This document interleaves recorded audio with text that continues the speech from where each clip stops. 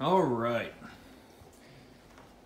So this is going to be my first official update of my 80-gallon rimless shallow reef that I set up a couple of months ago, beginning of the end of September actually. Actually, it was the beginning of September. Ordered this tank from Custom Aquariums, I think based in Wisconsin. I actually found them through another YouTuber, Fish of Hex, Travis. He had his 300 sponsored by them. He seemed to be happy with it, so you know, I've been doing research. They seem to be the best price. I did get a quote from Reef Savvy.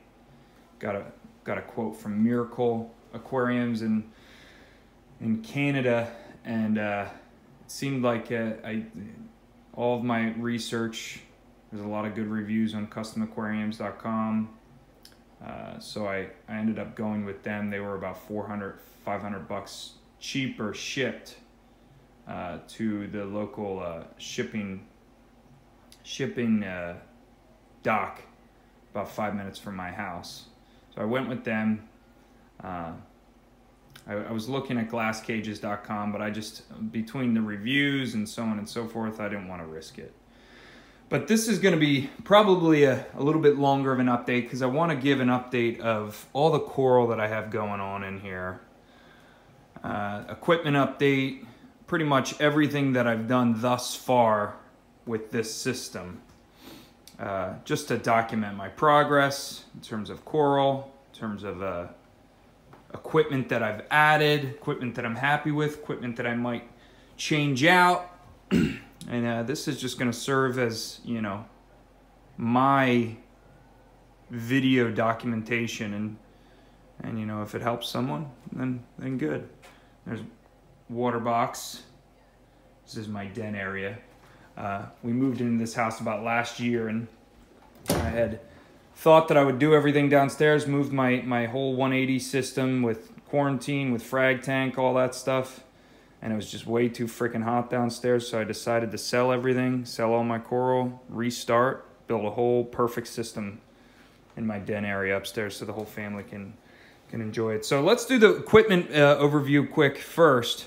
So this is a stand that I built myself. It's not, you know, it's not perfect, but it does the job. I had to put these locks on here because my 1.5-year-old loves to open the stand and go into the filtration and try to put his hands, of course, in the sump. So I don't want to have that. So I had to put these little locks on here. I don't even have a lock. I just put a carabiner. He's not at the point where he can open this just yet. Probably have to put a lock at one point. So this is the back side of the sump. Right now, I probably will not keep this online for a lot longer. But I did buy a Jebao, I think 35 or 40 watt UV sterilizer when I first set up the tank, just because I wanted to, you know, between all the algae and you know, the cycling and all that ugly phase, I was trying to decrease that ugly phase, bulk reef supply, and they just did that, you know, 3-4 part series on UV and comparisons with the control of not using one and then using one in different flow rates. So I figured I'd throw that on there. It wasn't too much money. It was probably about 60 or 70 bucks. But like I said, I don't think I'll keep that for too long.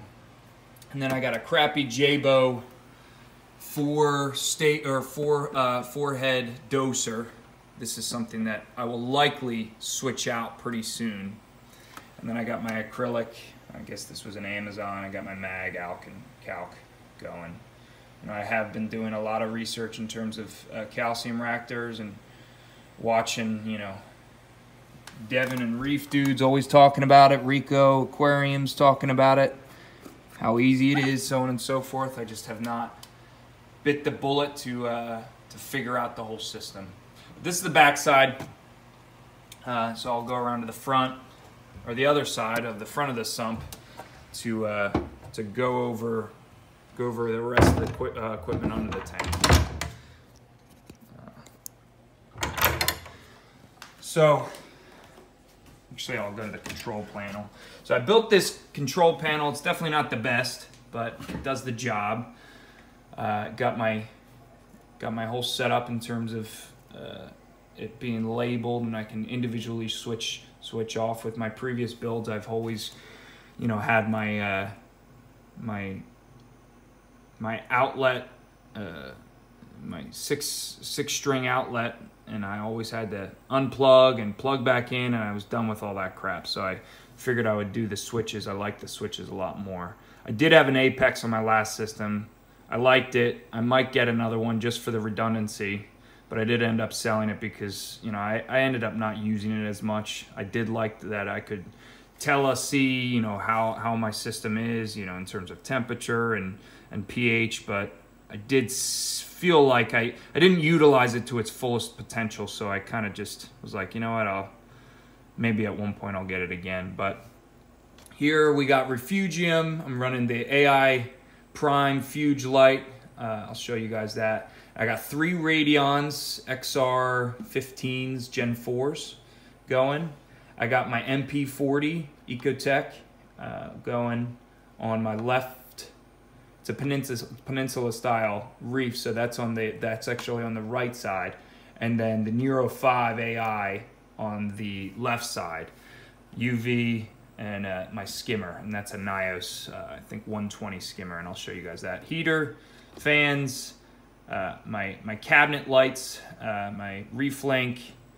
This is actually just this is actually my camera for my nanny cam on my tank, my doser. Return, which is a S1 quiet drive, Ecotech.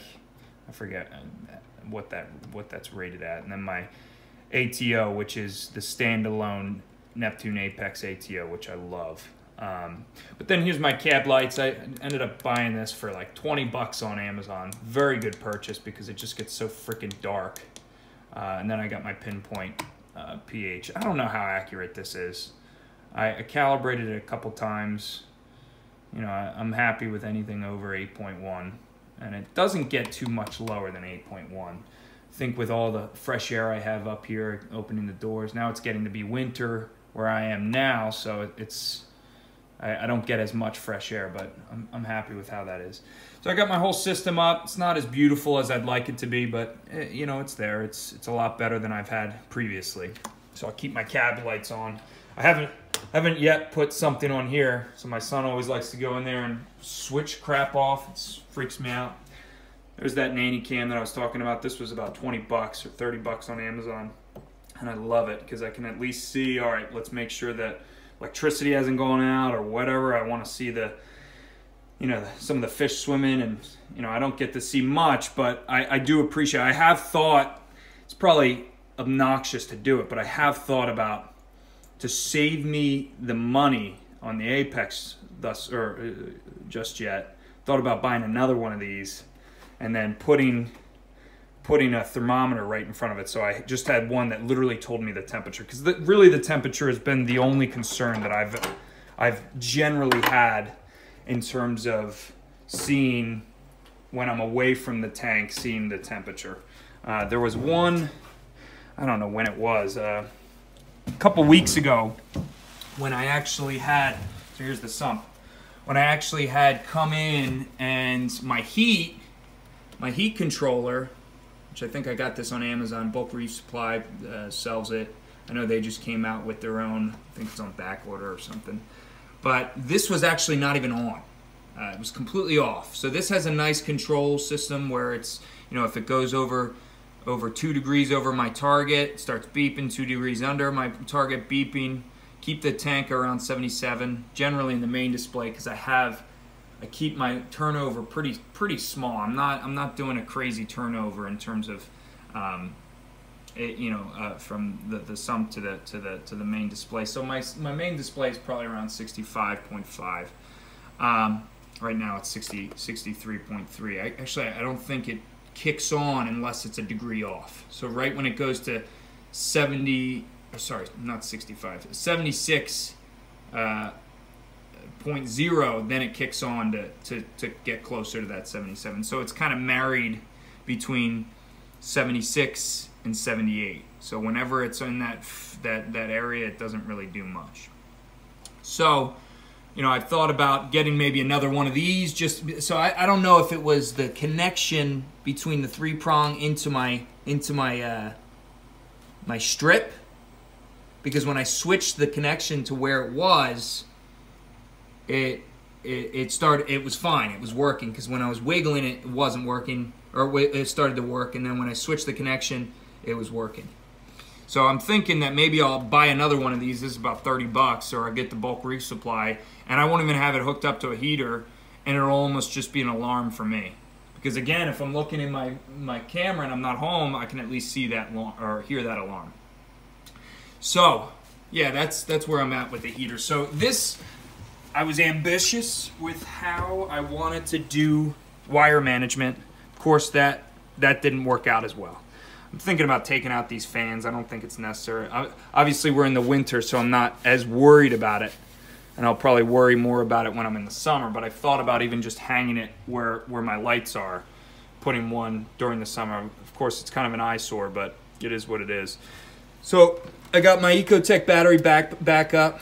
That, you know, it's about 14 pounds, so it was a little heavy mounting that. And I got all my power bricks up there, I know. In terms of the heat exchange during the summer, it was getting a little toasty up there. I have thought about, you know, once I bring out the UV sensor, UV sterilizer, that power brick is shoved up there, and once I rip that out, that'll decrease the heat much more. And then I do have kind of a vent system behind my control panel, so some of that heat can get out.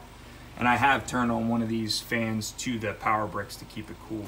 But there's the doser, there's the front. I got this off eBay, I think for, I don't know, 40 bucks. Guy never used it. I think it was 100 bucks. It does the job. You know, I was looking at the Nyos 0.75. I like those, but I just was trying to save money where I could, but not sacrifice too much. So this is not too bad. So what I have is my main return, the S1, Ecotech S1, goes in, and then here's one baffle that goes down to the UV. So at one point when I take that out, I'll have that open. I probably won't even put anything back on it. And then I got this baffle that comes down around into the carbon. I'm just running carbon. That's all I generally run. I never fool around with GFO.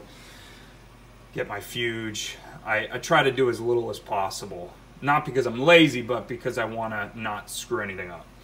So the GFO, yeah, never dabbled with that. So I like this. I did have the two. I had a BRS, their BRS hang on or whatever, carbon reactor or whatever, you know, canister or whatever. And I didn't really like it. I liked that it was so affordable.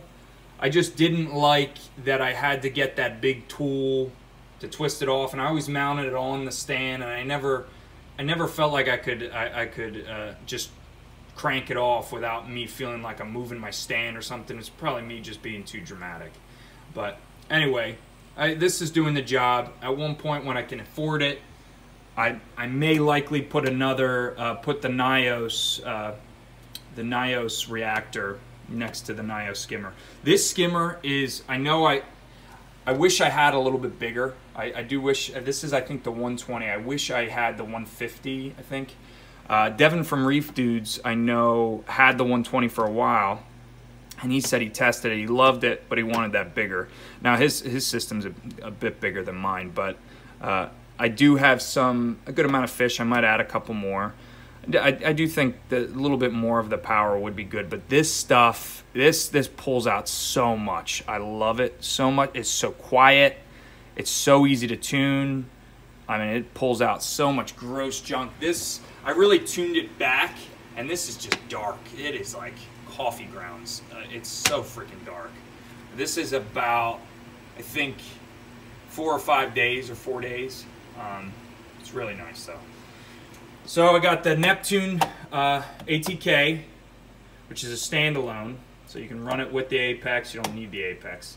What I do have is my line. I'm not going to show you guys or show that today, but I have my line that goes down under my floor. This is an addition, a part of my house. Goes down under my floor, goes into the main basement, and then I have a 40 or 50 gallon container that holds my fresh RODI water, which is a shame. When we moved here, I used to have a pretty easy system because my water wasn't as dirty, but here it's extremely dirty and it's it's low pressure, so I had to get the 7-stage, spend all this stuff for the water, but I'm glad I did it, and I got the pump booster, so I pump out water so easy. But when I'm doing water changes as well, I'll put a trash can up here, and I'll generally just, I have this, so I have a valve, shut-off valve, bring this on, put it in the, attach it to the brute, make 20 gallons in a few hours, mix it,